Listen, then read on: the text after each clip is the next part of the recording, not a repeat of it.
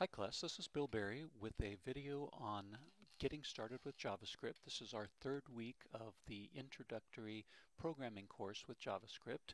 We're going to start with a quick look of about what we know now and then what we're going to cover in the coming week, and then we'll dive into some material. First of all, what do we know at this point?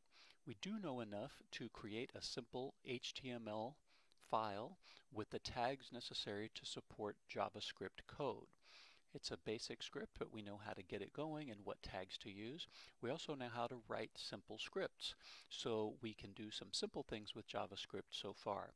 We know how to write data to a web page, so we can use document.write if we want to send things to a page. We also know how to interact with some basic heading tags, so we can make it a little prettier, as we've seen. We also know how to write data to the developer console, so we can use console.log if we want to write something to that. Also keep in mind, while we haven't gotten too deep, the developer console is a very useful thing to have open while we're running our JavaScript, because sometimes we'll see some error messages there that we would otherwise miss. So while we're running JavaScript, it's a good idea to have that. That's going to be available on your developer tools. It's F12 on Windows that brings that up on most browsers, but you can certainly look at your browser menu and find that. Anyway, we can also get user input using the prompt function. It ain't fancy and it's kind of hacky. We don't like it a lot, but it's something that's useful. You can send a message to the user and you can supply a default for if they just press enter. We also know how to use numeric and string literals to make simple expressions and use simple operators. So we know how to do some math, we know how to do concatenation with strings, etc. We also know how to use a few basic functions like the ones listed here, document.write, log, prompt. We've also looked at a couple like math.floor and math.seal, as in ceiling. And so we know a few basic functions that kind of help us out, so we've got a little bit of the flavor. That's what we know at this point. But our world is pretty limited, and we need to start opening up more avenues to write more functional scripts, more interesting scripts, and that's what we're going to start doing this week. So next, what's coming this week? Well, I want to start with making sure that you have a good workflow when you work with JavaScript. I know in the class I see people opening and closing windows all the time, and you're just sort of fluttering around more than necessary. You're doing more work. So I want to show you a simple workflow of how to make that easy and time efficient. We're also along the way going to look at two algorithm design tools, Flowcharts and Pseudocode. These are two popular ways to take ideas and turn them into step-by-step instructions. Then we're going to get into something that we have long needed. We have been writing long lines because we've had to consume information that we got from the user at that very moment. We have had no way to store that stuff. So variables are going to open a door for us that is a very important one and an important concept in all programming. We're also going to look at internal documentation. How do you make your code most readable? We've already talked about indentation as part of that, but we also want to look at variable and function names to make sure that those are clear, and also talk about code commenting. We'll later then get into pop-ups. How do you tell the user something, not ask them a question necessarily, but just tell them something that you need to tell them. Again, a little bit hacky. Then we're going to get into something a little bit nicer in terms of user input, and that is forms. How do we create HTML forms? Then how do we operate on those with JavaScript? Then life starts to get more interesting, and certainly our code can certainly approach a lot more problems. So that's what we're going to talk about this week. First thing though, let's look at the JavaScript workflow. The basic two tools that are often used when discussing how to write an algorithm are flowcharts and pseudocode. Flowcharts are a visual way to represent a problem, and you'll see these outside the realm of programming. They are just generally useful things in the world. So they create a visual representation, but they are a little harder to create. You have to you'll probably want a tool. You can draw them by hand certainly, but you'll probably want a tool if you want to make it look at professional. You can look at the tool that's here. There's a free tool called Gliffy, G-L-I-F-F-Y,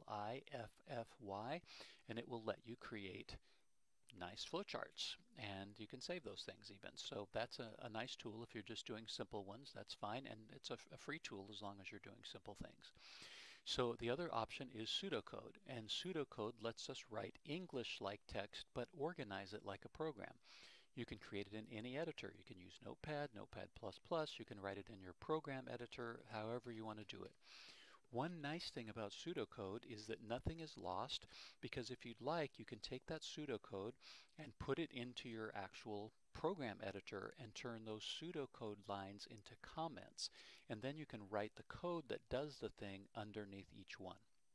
So I think that's a really useful thing, and it makes pseudocode easy because it's easy to create and you don't feel like you lose anything. So that's good.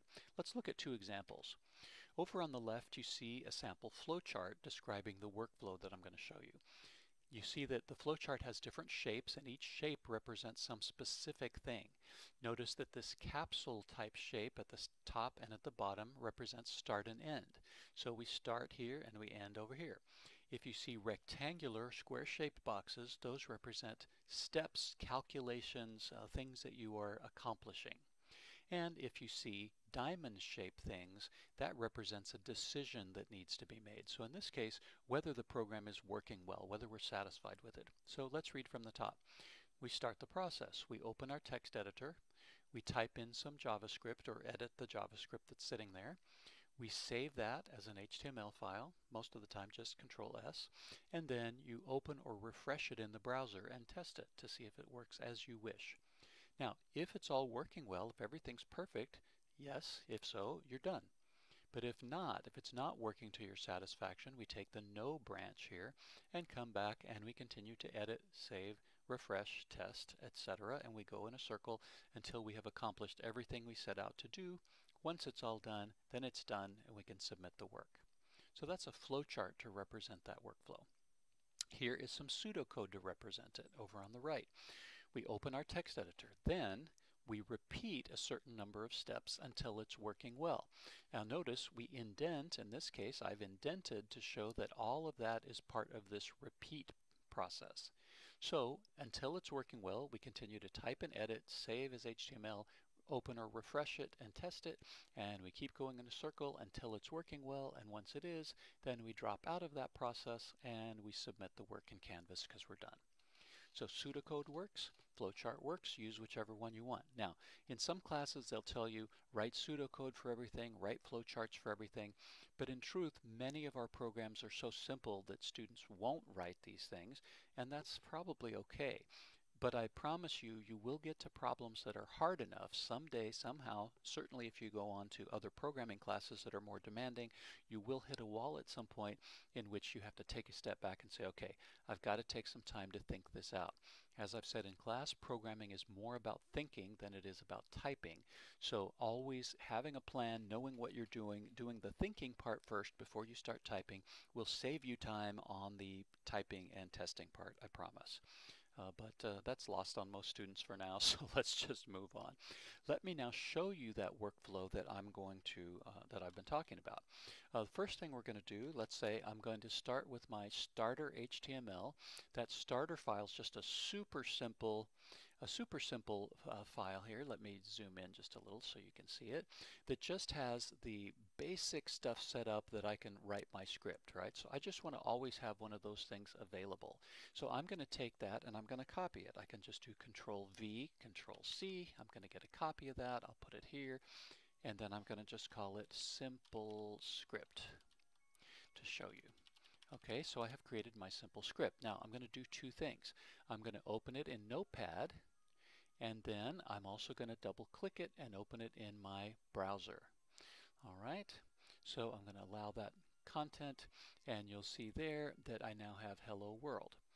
Now, in this case, I'm going to just minimize, actually I'm going to not minimize it, I'm going to move this over to the right, and then I'm going to put my Notepad script here. Now notice everything that I do now I can do with these two windows, and I don't have to go anywhere else.